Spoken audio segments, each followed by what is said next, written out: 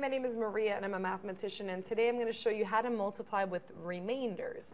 So when we say that a number has a remainder, it's actually a fractional portion of that number. So for example, 5 over 4 would actually be written as 4 goes into 5 one time with a remainder of 1, but we write it as 1 over 4, right?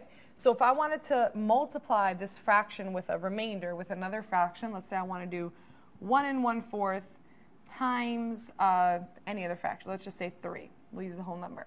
What I have to do first is convert this mixed number into an improper fraction. So I actually just did it backwards for you, but we'd want to get back into a mixed number. So we're going 4 times 1 is 4, plus 1 is 5. So 4 times 1 is 4, plus 1 is 5.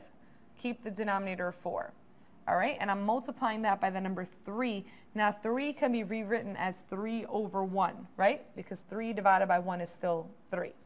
And now I can go ahead and just multiply it like fractions. And the way that you multiply fractions is straight across, numerator times numerator, and denominator times denominator, which makes my final answer 15 over 4. And that is how you multiply fractions with remainders.